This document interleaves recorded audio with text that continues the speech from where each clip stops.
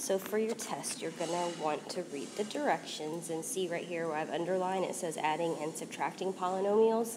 So remember that the only time that you're going to use the box is when you're multiplying binomials. So this one is adding and subtracting, so you're not going to put this into the box. You're simply going to combine like terms. So I see a 2a squared, and a squareds like to hang out with other a squareds, and I don't see any other of those, so it can't combine with anything. So I know I have 2a squareds. And here I have 3 a's, and over here I have an a by itself, so it's implied that there's 1 a there. So those combine to give us 4 a's, because 4 plus 1, and 3 plus 1 is 4. So I've got 4 a's, and then I've got a -5 here and a -5 here. And remember that -5 plus -5 gives us a bigger negative, so therefore it's -10.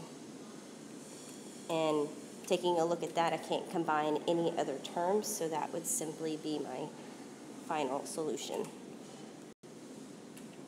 Okay, so we're going to take a look at this one, and remember that this one has a subtraction sign between these two polynomials, so therefore we cannot put this one into the box. We're going to combine like terms. But this one's a little different from number 7 because this one has a minus sign.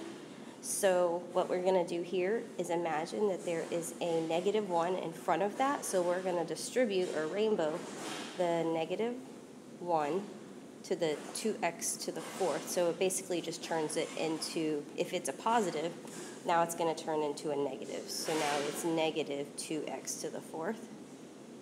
And then that -1 is also going to be multiplied to this -9x squared, making it positive 9x squared.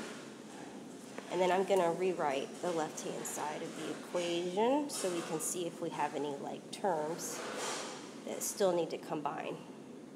All right, so let's start with the biggest exponent. I see 12x to the 4th is our biggest exponent here. So looking over here, I see I have a -2x to the 4th. So those are going to combine, 12 minus 2 to give me 10x to the 4th.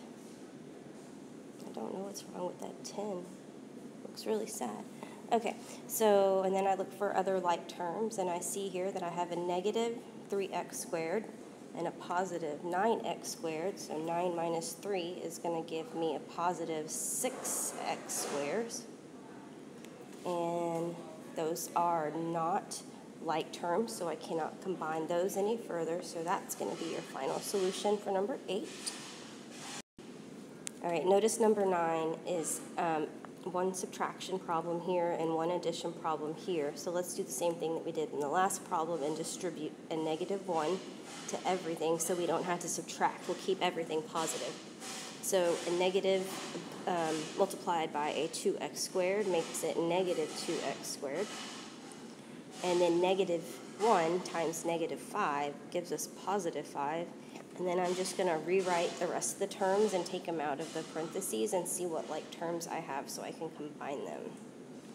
So I wrote 3x plus 8. Now I've got the middle terms, and now I've got plus x squared plus 7x minus 1. So let's work with our biggest exponent first, and that looks like we have x squared. So I have -2x squared here, and those combine to give us a positive x squared here.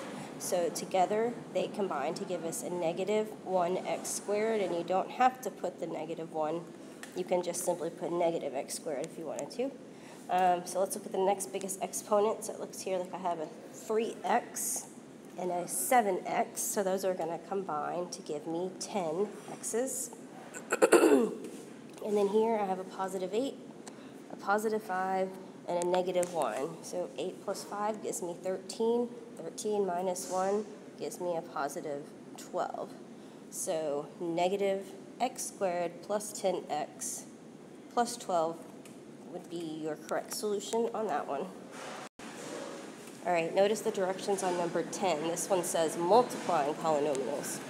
So anytime, remember that we are multiplying binomials, we're going to put it into the box. But this one right here is just an opportunity for us to distribute or rainbow the 2x onto everything inside of the parentheses. So we're going to multiply 2x times 3x. So remember to multiply the numbers like you have already been taught how. So 2 times 3 is 6. And then remember, we're multiplying exponents because we have like bases.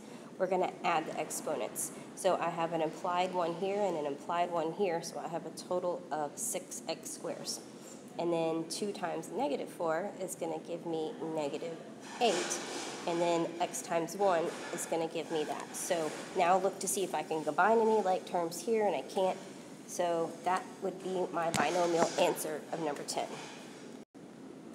Okay, number 11 asks you to multiply. And notice that I have 2 binomials here. So now we can use our box method. So we're going to draw a 4 by 4 box because I have 2 binomials.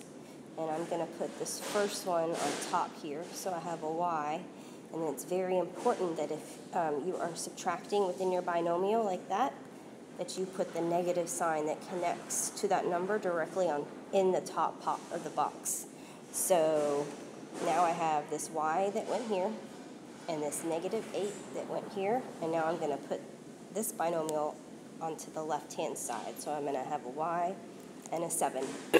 So I'm doing y times y, which is y squared, y times negative 8. Make sure you keep that negative with this box right here. So negative 8y. And then I have 7 times y, which is going to give me 7y. And then in the last part of the box, I have 7 times negative 8. So a positive times a negative is going to be a negative. So I've got a negative 56 here.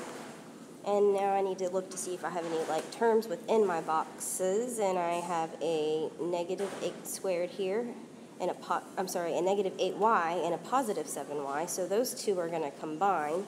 And a negative 8 combined with a positive 7 gives us a negative 1y. So we can just pull that out as a negative y. And our biggest polynomial here is part of the polynomial is y squared. So that comes out of the box, and then I'm also going to add this negative 56 right here. And then I check to see if I have any like terms, and I don't. So my final solution is y squared minus y minus 56. All right, number 12 is also multiplying binomials, so this would be a good time to use your box.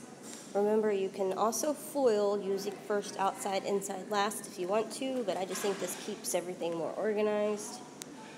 So we're going to put our 2a and our positive 1 on the top, and our 2a minus 1 over here on the left.